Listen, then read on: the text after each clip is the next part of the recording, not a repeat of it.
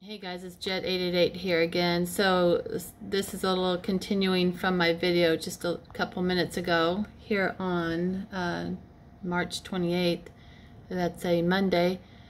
So the searches showed that I went to the transgender information about that judge at both 11:59 p.m. and 7:52 a.m.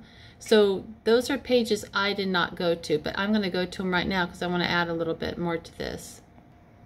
So yesterday this does show, look, that I went to the ABC 10, but also to the left of it. This was the first page that I had looked at. So I'm going to go here. And this is the article that kind of caught my eye. Newsom appoints California's first openly transgender judge to the bench, but then that Channel 10 said that he, whatever, was the second transgender, whatever. I don't want to get into this, but so here's this person. And again, I think this name is interesting. The last name, Mudruck, it just looks like that to me. It reminds me of the word mudrakers, and this says, writing to Congress in hopes of correcting abuses was slow and often produced zero results. Publishing a series of articles had much more immediate impact, and series of articles or videos, I guess, collectively called muckrakers, a brave cadre of reporters exposing injustices so grave that they made the blood of the average American run cold.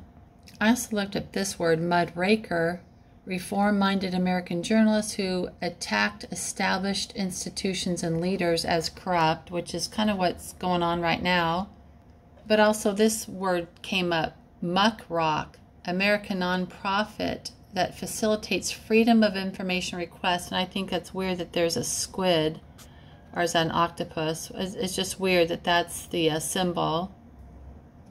But back to this word and this, I'm just going to go just look at the Bible real quick. And we're going to look at Genesis.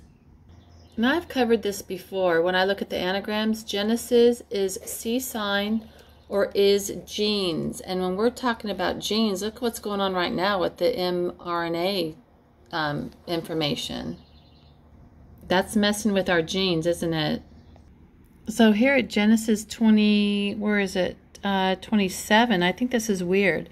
So God created men under his own shadow, creating them in the shadow of God. What's the shadow? The shadow seems dark, but it says, and constituting them male and female. Male and female. It doesn't say transgender. It says male and female. But then I found something else, which is weird. Now here at Genesis, sorry the dogs, gosh, Genesis 21 here says, so the ever-living God threw the man into a stupor. Sorry, that was upside down, I think. So the ever-living God threw the man into a stupor, and he slept, and taking one of his ribs. Now when you look at the word ribs, that's R-I-B. I look at ribs and I can see ribonucleic acid. That's what they call RNA. And with the shots that people have been getting, the mRNA, ribonucleic acid to me is ribs. That's someone's DNA information. He closed the flesh in this place, and from the rib, which the ever-living God had taken out of the man, he constructed a woman and brought her to the man. And the man said, this form is bone of my bone and flesh of my flesh, or flesh of my own flesh. This shall be named woman, because she was taken from man. Now listen to this. Man shall therefore leave his father and his mother, and shall unite with his wife, and they shall be one body. That's weird. They shall be one body. So have we been tricked? I'm just wondering, have we been tricked? Look at that. When I look at the word Holy Bible, I'm looking at the anagrams where you shift the words around. It's by bio-hell or Holy Libel. By bio-hell. Is that what we're in right now? Bio-hell? And I'm just bringing him into this because of my Windows situation this morning. But Bill Gates equals BL stage.